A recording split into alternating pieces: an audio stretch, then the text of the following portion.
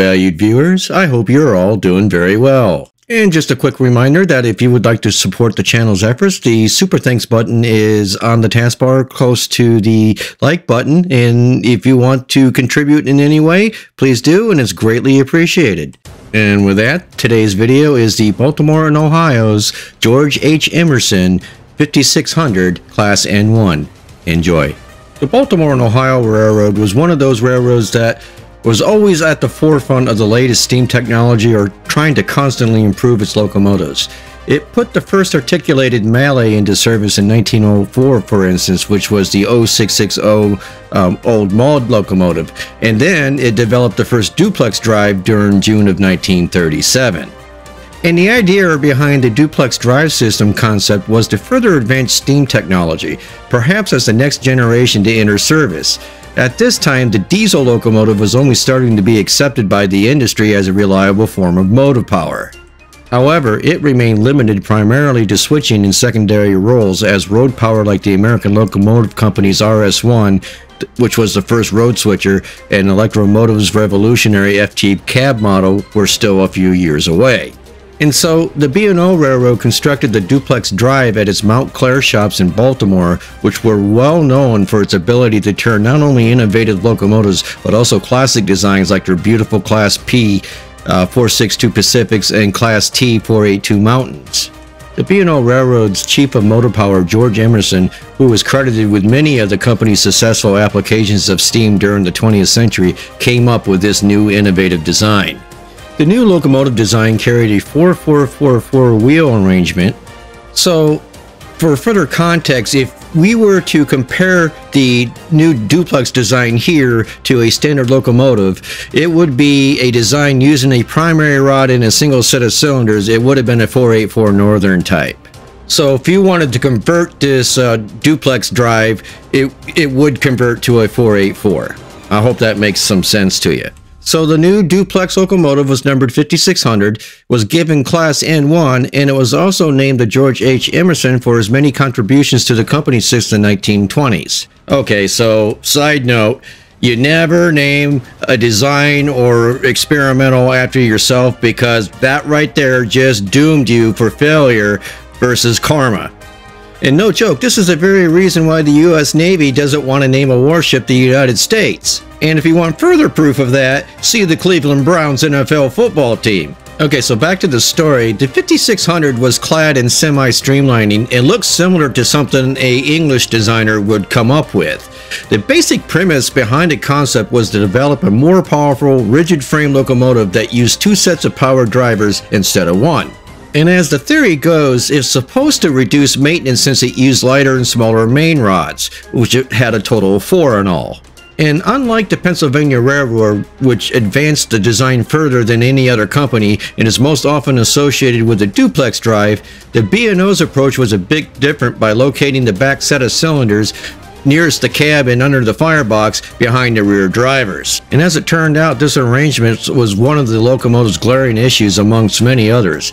By placing the cylinders under the firebox, they had a tendency to overheat as well as collect dirt and dust. Another innovation by Emerson was that he installed his self-designed water tube firebox, which he had been testing since 1930 on the Class T 482.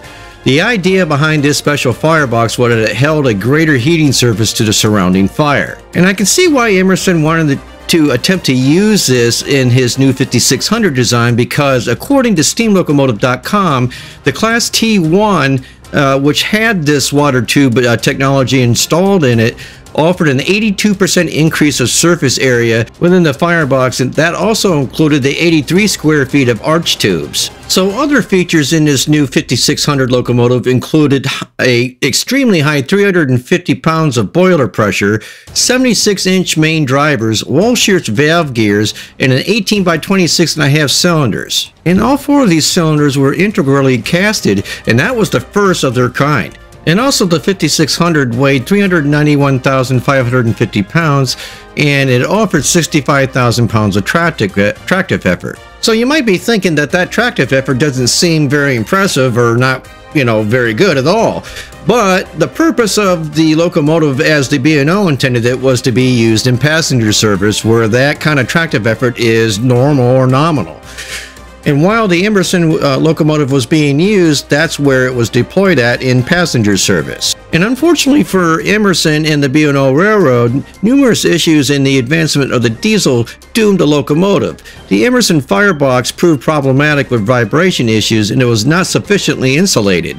In general, it never offered significant advantages over a standard firebox. And if that wasn't enough, the locomotive experienced problems related to its bearings that constantly kept it sidelined. Perhaps in time the B&O could have ironed out many of these setbacks, but interest in steam was waning as diesels proved that they were capable of mainline power. So, as a concept, the George H. Emerson 5600 locomotive held a lot of promise. Aside from the intended advantages already mentioned, its smaller and lighter main rods meant fewer counterbalance weights were needed, and a short wheelbase would have allowed it to operate all across the B&O vast system. In service, the 5600 was given mixed reviews by the crews that operated her. In general, the locomotive offered a good ride but had a tendency to slip. It would not always stop precisely. And as the problems mounted with the 5600, it mostly sat in storage from the early 1940s until 1950, when it was finally scrapped in October of 1950. Perhaps the most unfortunate is that the B&O did not preserve this unique locomotive, since it was an experimental, and the railroad often sent such interesting creations to its museum in Baltimore. And many of you have been watching my videos for a while now, so this is a common theme with classic or experimental locomotives. They just don't get saved for whatever reasons. And this particular locomotive might have been a good one for the Smithsonian, just for an innovation point of view. So anyhow, that didn't happen. The thing was scrapped and on we go. But I will say this for the Baltimore and Ohio: at least they only built one of the thing, and not a fleet of 30 like some other railroads we know. And with that, the following specifications apply to the Baltimore and Ohio's Duplex 4444 Class N1 locomotive, called the George H. Emerson, number 5600. So the locomotive was built in 1937. The length of the locomotive was 117 feet and a quarter inches. The locomotive's weight was 386,500 pounds. The tender's weight was 350,000 pounds, for a total combined weight of 736,500 pounds. The lead bogie wheels were 36 inches, the main driver size was 76 inches, and the trailing truck wheels were 42 inches in diameter. The adhesive weight over the main drivers was 238,000 pounds. The fuel type, of course, was coal. The fuel capacity was 46,000 pounds. The water capacity was 22,000 US gallons. The firebox had a greater area of 80.5 square feet. The boiler pressure was 350 psi. The heating surface was 4,897 square feet.